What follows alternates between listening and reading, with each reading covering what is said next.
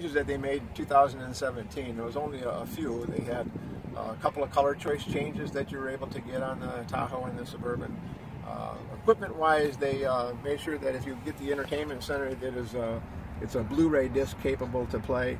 And also they've added HDMI, which you've been able to go into your high definition, which a lot of the younger people know exactly what we're talking about when you're able to run HDMI cables to your system. It's a lot better quality in the system.